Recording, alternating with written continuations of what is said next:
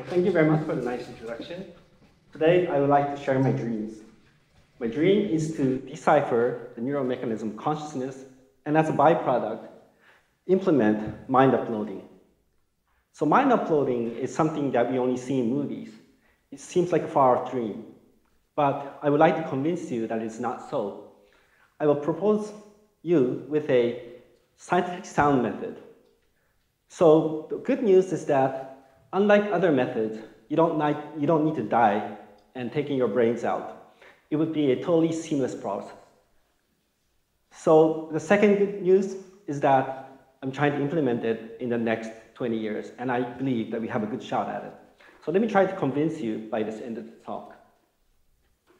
So what is consciousness anyway? So I'll take pain as an example. So if you bump your toes into a chest, pain receptors situated under your skin emit electronic signals. Then an electronic signal travels through the spinal cord and arrives at the brain. From there, neurons take over. So our brain has nearly 100 billion neurons as a complex intertwined neural network. So, but then again, it is nothing more than an electronic circuit. So according to Francis Crick, we are nothing more than a pack of neurons. So the big mystery is, why do we, the pack of neurons, subjectively experience, for example, pain? So this is the big mystery. So this big mystery, the gap between objectivity and subjectivity, how this sensation emerges from physical matter is the big question. So according to Levine, he calls it the explanatory gap. According to Chalmers, he calls it the hard problem. And according to some scientists and philosophers, they think that we will never ever solve the problem. But today, I would like to convince you that this is not so.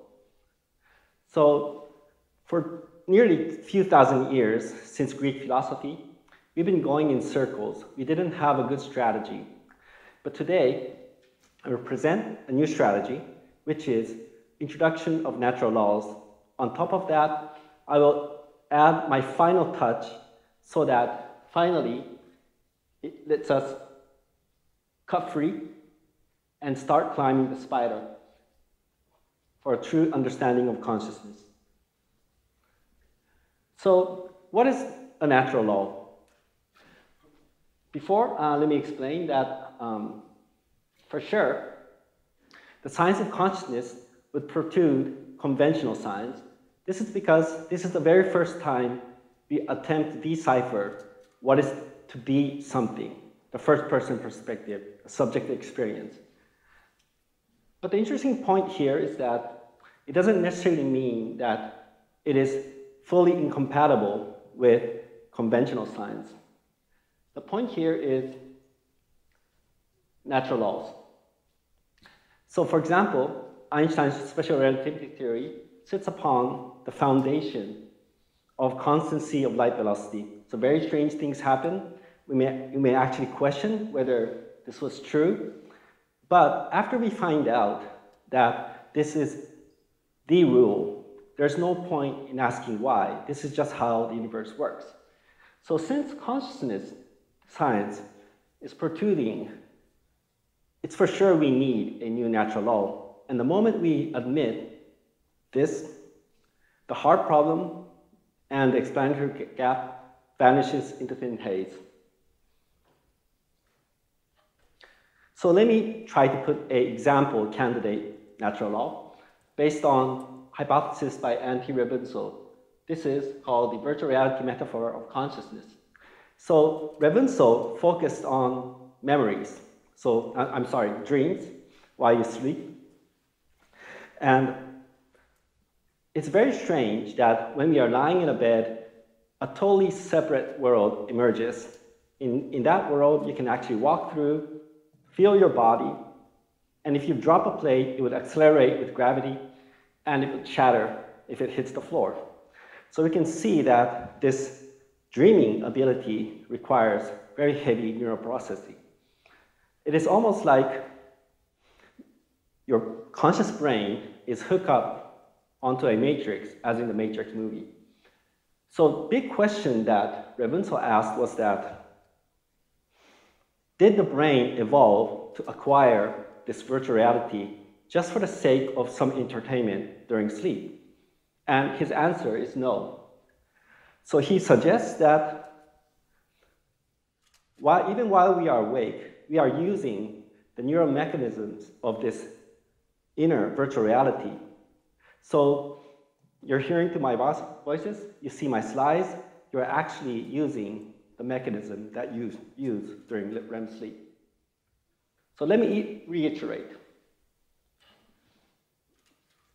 So the natural law attempts to unquestionably link the subjectivity and objectivity.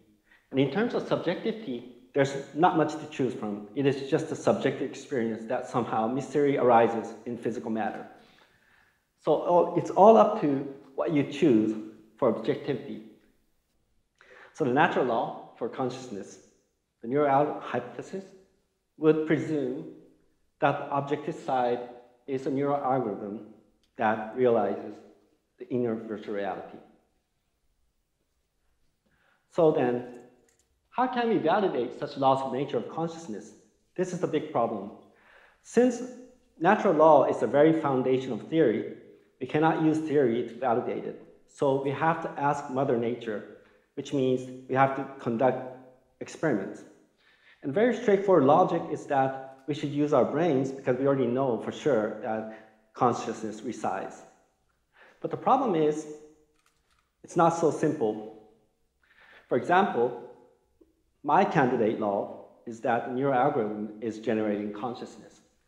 To validate that, we have to really make sure that no other mechanisms are functioning. And this is simply not possible using the biological brain, even with the modern techniques like optogenetics. So this is therefore, I suggest that we need to turn to machine consciousness. So basically speaking, I cast hope for spiking neural network simulated on a digital computer because I want to make this happen before I die. So this is why I say 20 years. And I think this is the only hope that we have to try to manufacture a full neural network at the size of the human brain. So how can we test machine consciousness? So it's like, if we don't have a test, it is almost like attempting to develop a flying machine on our airless moon. So if we cannot test our machine, there's no room for trial error, which is critical for analysis by synthesis approach. And what hinders testing of machine consciousness is this imaginary construct, philosophical zombies, proposed initially by Robert Kirk, and then further developed by David Chalmers. So it is a being that looks just like us, behaves just like us, and if you ask, are you conscious? They would answer, yes, of course. But the point is, they are all dark inside, following the words of Chalmers, so they don't have consciousness. So at least when we are discussing conscious science, we have to assume that maybe they do exist. So that means we cannot use objectivity to test machine consciousness. It only remains that we have to use our own subjectivity. In other words, we have to connect this device to our own brain and see for ourselves. But then again, there's another problem. So this is actually an existing person who actually connected a CCD camera to his primary visual cortex. And he actually experienced vision. But this result doesn't guarantee at all that consciousness actually emerged in this artificial retina. So this is the scissor that you've been waiting for. So it is critical for this approach that we come up with a way to test machine consciousness. And in this test, we have to make sure that once we experience sensation through the device, we know for sure that actually consciousness has emerged in the machine. So I use this primary construct to come up with this test. So as you may know, our brains have left hemisphere, right hemispheres, and they are actually contralaterally connected. That means, for example, vision. The left side of vision is taken care of by the right hemisphere, and the right side of vision is taken care of by the left hemisphere. And very interestingly, a study by Sperry, which won him a Nobel Prize, if you cut the fibers that connect the two hemispheres, actually two consciousness can reside in a single skull. So basically, it is a primary construct, and also for our intact brain, which do have the connections. According to neurophysiology and neuroanatomy, we know for sure that we also have a primary construct. That means it's not that the other side behaves like a secondary, just providing visual information to the other. So I take advantage of this property. Basically, I construct a machine that mimics a human biological hemisphere. I replace it with my own hemisphere and make sure that the connections reproduce exactly what existed before between the two biological hemispheres. Of course, I don't let the machine cheat, and given these conditions, it is impossible for this machine side to function as secondary, just providing visual information to my biological side. Under these conditions, if we do experience full field vision, which means also including the machine side, we know for sure that actually consciousness has emerged in the machine side. So this is my machine, test for machine consciousness. But you might think, well, okay, but if you don't have the means to connect, it's all like a dream. It's just like yet another thought experiment. So this is actually my secret device, which I kind of withheld for my Japanese version of my book, but I will have a English version of No no Ishiki Kikai no Ishiki coming out pretty soon by Stream Nature, and I actually exposed this system. So the idea is to dissect neurofibers that connect the two hemispheres, namely the corpus callosum, anterior commissure, and the posterior commissure, and insert a two-dimensional CMOS array of electrodes. So we already have devices that have pitches below like 2-3 micrometers. And very interestingly, if you look at the postmortem human brain, we know that the axon diameters at the corpus callosum is around 10 micrometers. That means we managed to rescue the axons with a biological target. We may read and write to all of the axonal fibers that are required to link the two streams of consciousness. So I hope you're convinced. So what would be the final step? Now we have perfected machine consciousness. We have means to connect it to our biological hemisphere. What is the final step that we need to upload our human conscious mind? Let's step back and ask, why do we think we are us when we wake up in the morning? Actually, during non-REM sleep, our consciousness completely is shut down and it's rebooted in the morning.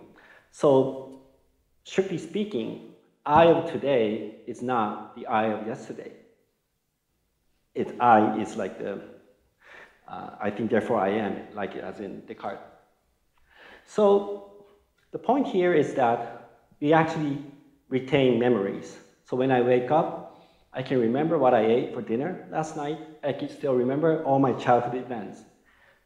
I can still speak Japanese, maybe not so good English. I can ride a bicycle. And therefore, we can be sure that we are ourselves again.